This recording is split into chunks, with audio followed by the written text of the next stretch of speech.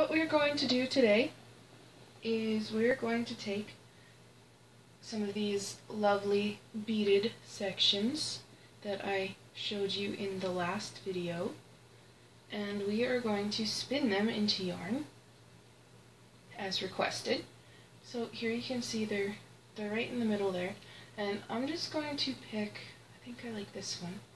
I'm going to pre-draft it just a little bit because for this particular fiber it makes it a little bit easier when it comes to actually putting it in the fiber.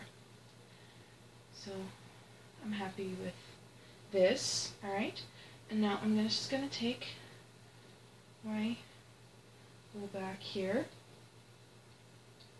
and I'm going to go up just a little more, because I don't want it quite here.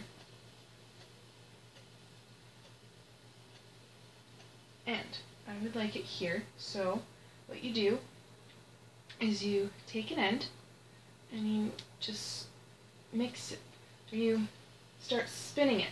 You draft it together with what is already active. Okay, just draft it to your desired thickness. Be very careful to not slide the bead off of this little bit here because it is very easy to do. Okay, as you can see, mine is a little thin there, so I'm just going to take the other side and just draft that. Okay, and now when you get to the bead, as you can see, you want the beaded section on one side, and this little piece right here is going to be on the outside of the bead. That's what's going to hold it into place. So you want to make sure there is enough twist there so it's not going to move. And you just draft it. You see, it's in place. It's not moving very much, and it's held in there quite nice. And then you just keep going. You go and do exactly the same thing the next spot you want to bead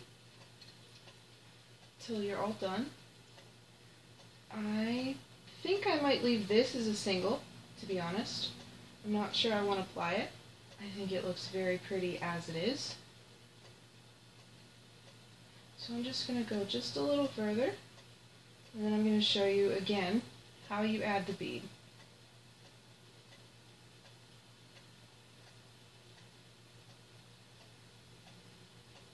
I know there are several ways to do this. This is my first time, so don't take anything I say as gospel, please.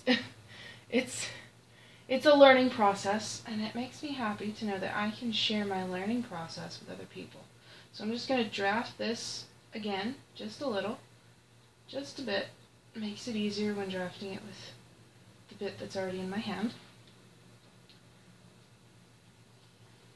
And I'm just going to join it.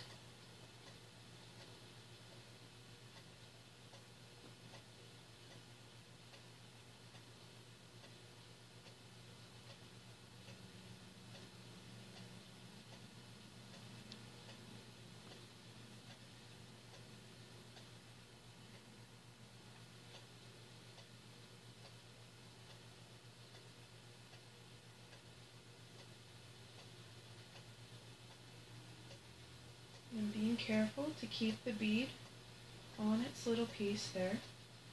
See, there it is. Okay, so here I am. And just right like that. And now it's secure and it's not going anywhere.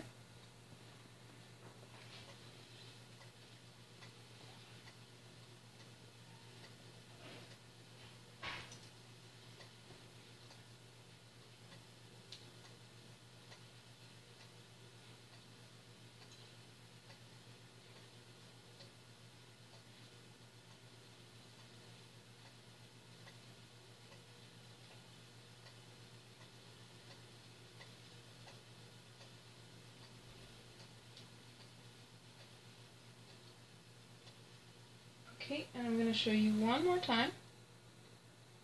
Just going to pull it just a bit.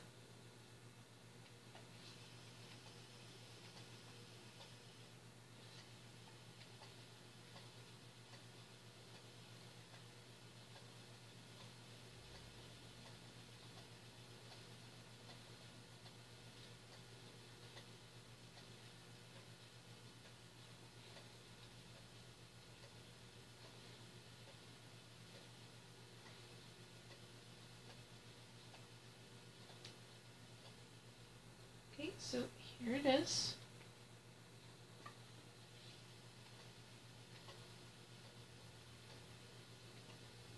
And there it goes.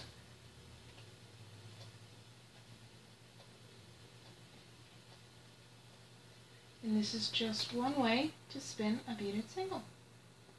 Hope you enjoyed, hope you learned, hope this was pretty clear.